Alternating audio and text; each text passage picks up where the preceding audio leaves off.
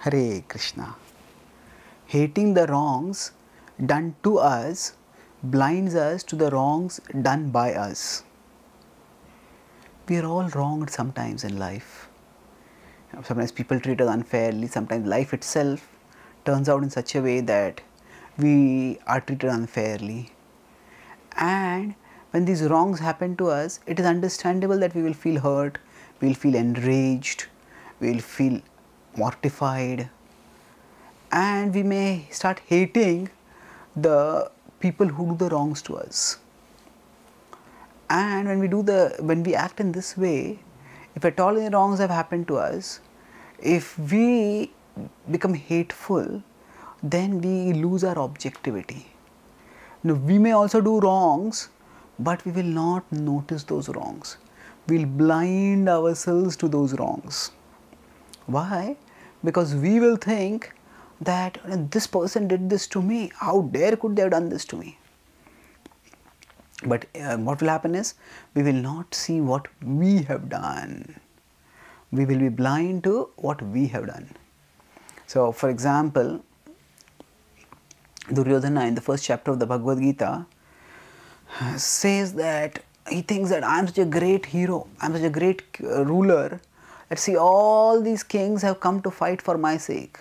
Anye cha bhava shura mad arthe tyakta jivita nana shastra praharna sarve yuddha visharadaha.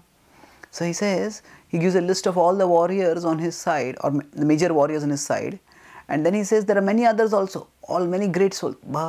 Anye cha bhava shura mad arthe tyakta jivita. They've come to, they are ready to lay their lives down for me.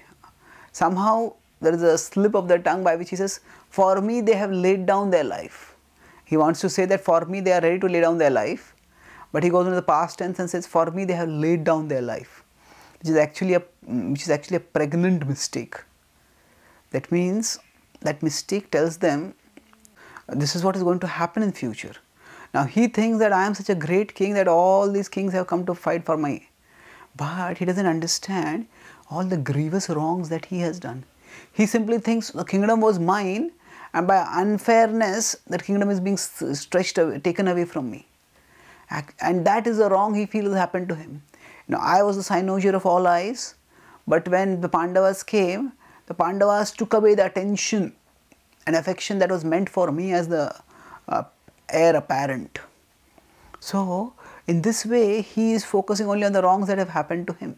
Yes, because his father happened to be blind, so he couldn't, his father didn't become the king despite being elder, and then his son also couldn't become the king. That was the wrong that happened to him. But this made him so defiant that he could not see any of the wrongs that he himself was doing. And in fact, when great sages chastised him for how he had attempted to disrobe Draupadi, how he had attempt to burn the Pandavas alive, how he had dispossessed them of their kingdom through a rigged gambling match, how he had tried to poison Bhima. But through it all, he simply said, justifying that even if I introspect, I don't see any wrong that I have done. All that I see is I have done according to my nature what was needed. So he does not see any wrong that he has done. So yeah, and in this way, he ends up on the wrong side of history. He takes the wrong cause, becomes the main agent of vice, and is ultimately caught in the vice of death. So if some wrongs have happened to us, yes, we have to acknowledge that we are hurt, and we may have to do needful to address those wrongs, maybe rectify those wrongs, but we shouldn't let those wrongs blind our vision, define us so much so that we lose our moral compass, we lose our touch with reality, and then we start acting in heinous, grievous ways simply to get back at the wrongs that have happened to us. So even if wrongs have happened to us, we don't have to act wrongly. Especially if we strive to connect with the Supreme Lord through devotion, and not only will He give us the strength to avoid the impulse to hit back at those who have hit us, to do wrong in response to those who have wronged us, but He will inspire us to move forwards rightly and not only choose the right course of action, but also to heal ourselves through his devotion.